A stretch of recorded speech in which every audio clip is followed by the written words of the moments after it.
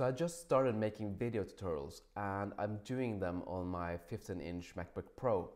And I had this problem when exporting to YouTube that I got these black bars on my videos or weird cropping. And I looked into it, and the reason is that the full screen resolution on the Mac, it looks like 1920 times 1200 as it says in the display preferences. And 1080p is obviously 1920 times 1080. So that's the reason.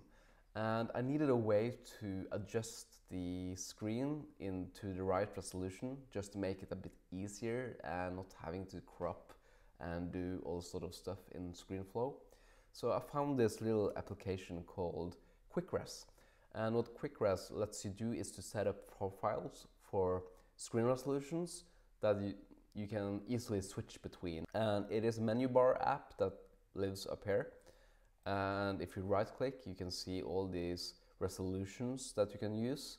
In order to get the 920 times 1080, you have to go into preferences and click advanced and show stretched sizes because 1080 isn't natively for the screen.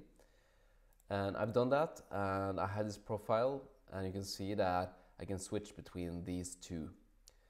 So I will set the profile 1 and I will just click this button and it will be the correct resolution, which is what I want.